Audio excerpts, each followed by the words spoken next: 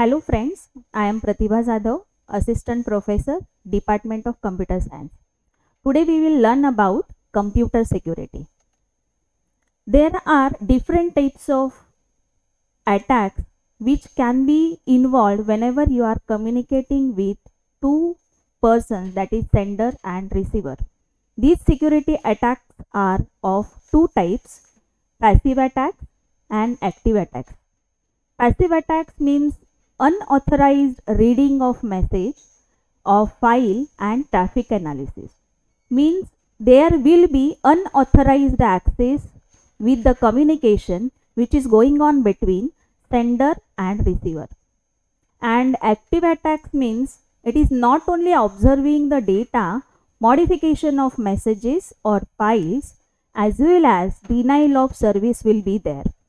Means there will be modification in the message which is going to be sent from sender to receiver, and if there will be third party or attacker in between the communication, then denial of service will be also there.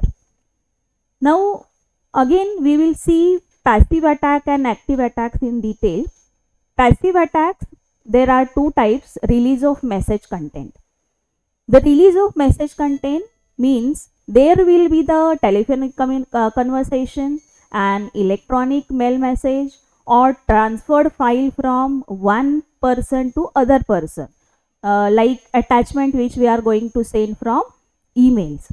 Now see this diagram, it shows there are three persons, that is Bob and Alice, and Darth is the person who is the third party which is not authorized person between the communication.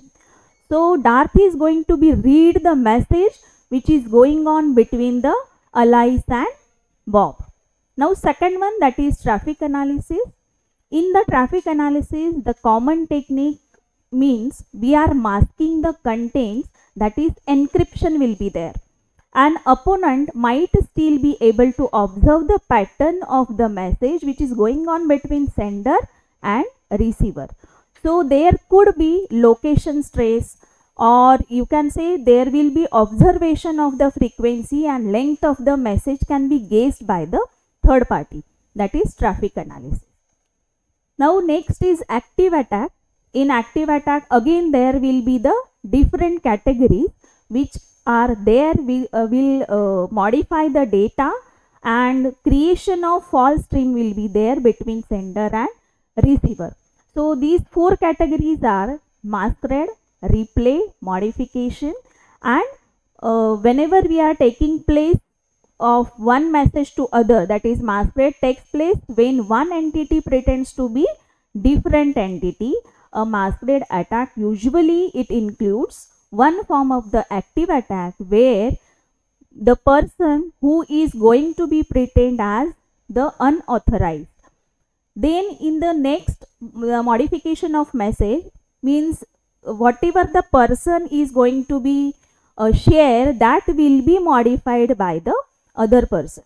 That is simply whatever the communication between sender and receiver will be recorded, reordered or delayed and provide the unauthorized effect. Third one is replay, which involves passive capture. Now replay means fraudulent repeated of the messages, means many times that message can be seen. Now see here the person Dark, he is going to read the message of Bob and Alice. So that will be the fraudulent message seen by the Dark. Next is denial of service. Now in the denial of service, which prevents or inhibits the normal use of management. For example, Bob and Darth, they are communicating with each other, as well as Alice is the authorized person.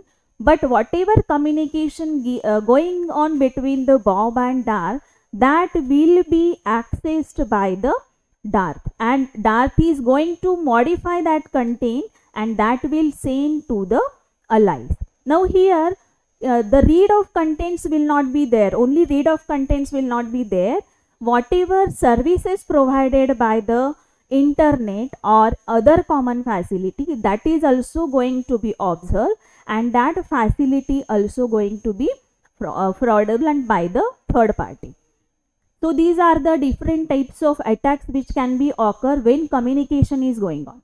Now we will learn about the different encryption and decryption technique which can be prohibit the security attacks, and in that there are different key points, that is plain text and ciphertext, encryption or enciphering, deciphering or decryption, cryptography, cryptanalysis and cryptology. So we will learn this concept. Now what is meant by plain text and ciphertext? When the sender is going to send the message, that will be the plain text, and ciphertext means that plain text is converted into the encoded format, that is meant by ciphertext. Now this process, that is plain text being converted into ciphertext, this process is called as enciphering or encryption. Now vice versa, whenever receiver receives that message, that will be decrypted by that receiver. Now what is meant by decryption? That is whatever ciphertext we got, that will be decoded in the decryption format, which is known as deciphering. Now what is meant by cryptography? The process of encryption, is known as cryptography, and the process of decryption is known as cryptanalysis. Means both are related to each other. Now one more key term is there, that is cryptology, means the process of both ciphering and enciphering and deciphering together are known as the cryptology. Now in the symmetric cipher model, these are the 5 ingredients we need whenever we are doing encryption and decryption. In that, first is plain text, second is encryption algorithm, third is secret key, fourth one is ciphertext, and fifth one is decryption algorithm.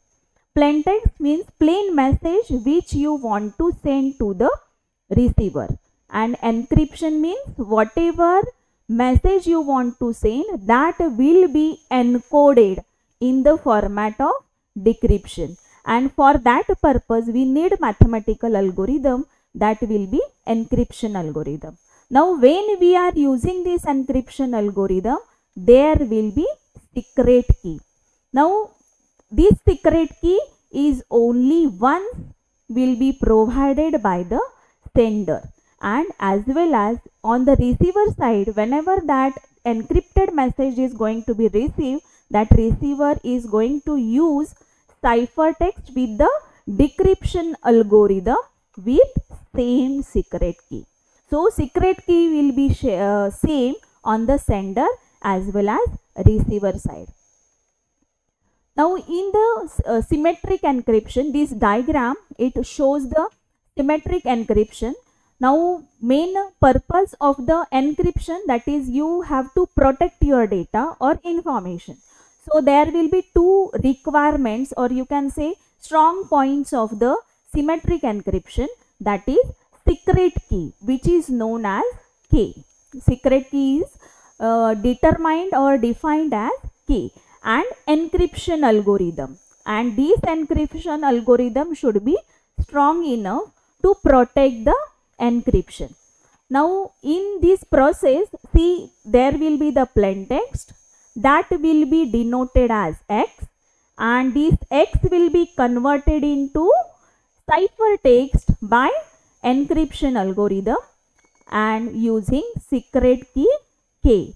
Now whatever ciphertext is generated, that will be denoted by Y equal to E in bracket K comma X. Now in this, E means encryption algorithm, K means secret key, and X means input message or whatever plain text is there.